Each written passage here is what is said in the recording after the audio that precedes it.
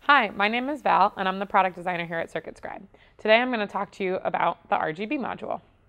The RGB module is a light emitting diode module, but it lights up in the red, green, and blue colors, hence the name RGB. We're going to want to put power to our RGB module through these 3 feet, and each one corresponds to a different color written on the silk screen. I'm going to draw an example circuit for you guys. First, I take my stencil and figure out where the RGB fits in. Fits nicely right there. So take my conductive ink pen, draw my circles, make sure they're filled in all the way, as always.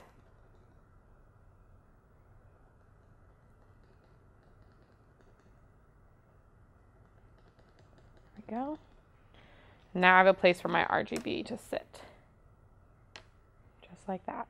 Remember, you don't ever want to connect the feet of the same module together, so I'm going to leave that by itself. Now I need a way to power my RGB. So I'm going to use my stencil again for my 9-volt battery adapter module. Put my power over here, filling the holes in all the way again. There we go. Now, like I said, the positive is going to need to be connected to these 3, and the negative is going to have to be connected to the bottom one, the point. So first, I'll connect the negative one. There we go. Just like that. I always like to go over it twice just to make sure that I got a good connection. And now I'm going to connect just the red one for now. So when I put these modules together, I should only light up the red LED. There we go. Now, say I wanted to make a purple light. I'm going to take this guy off and connect the blue LED now to the power. So now I'll connect the modules again, and I should be lighting up the red and the blue, which will give me purple. There we go. Now I got a nice purple light. So if I connect all 3 at the same time, let's see what happens actually. I won't tell you yet. So we'll connect this green. Now all the colors are going to be connected. So now I'm going to connect these modules again one more time and see what color I get. There we go. All 3 colors gives me a white light. Now, say you didn't want to just have these lights connected. Now, I can't undo this circuit because I drew it in pen. So I'm going to draw a new circuit which involves some sliders. Now I'll be able to adjust the colors how I want.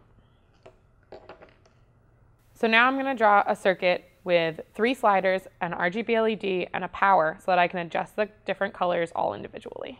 So I need to draw pads for a power module, 3 different slider modules, and the LED module. Each slider module is going to correspond to a different color on the LED module. So I'll have a red slider, a green slider, and a blue slider. All right, now it's time to put my modules in place. I'm going to take my power, take my LED, my RGB LED, and then take my sliders. There, I got the blue light, I got the green light, and I got the red light. Now, all of these sliders I have set to dim, so I can individually brighten them up and decide what color I want.